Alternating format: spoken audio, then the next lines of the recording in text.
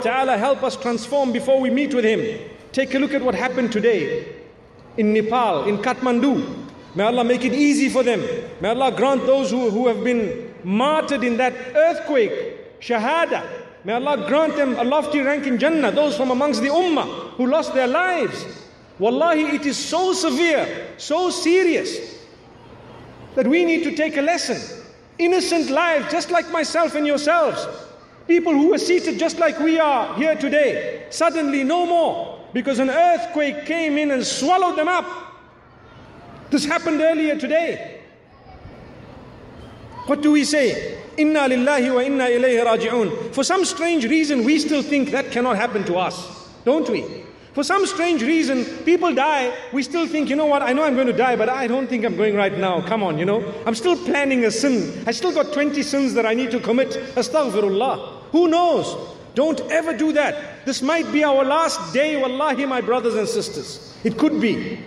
Every prayer that you fulfill, the Prophet ﷺ says, fulfill it as though it's the last prayer that you're ever going to be fulfilling. And you know what's the secret behind that? One day it will be your last one. One day it will be your last one. My brothers and sisters, come on. We need to make an effort. Don't allow shaitan to keep you up for no reason. When the time of sleeping has come in, it's bedtime. You don't just get to bed because you're scared of your wife. No, you get to bed because you fear Allah subhanahu wa ta'ala. And then you see your wife smiling, mashallah. I remember a brother telling me that if he doesn't get to bed early, there is a baton waiting for him. I told him, brother, if you were a good Muslim, you wouldn't even need the baton. You would be in bed before your spouse. May Allah subhanahu wa ta'ala help us. May He open our doors. These are just some of the examples of how the world has changed, hasn't it? Subhanallah.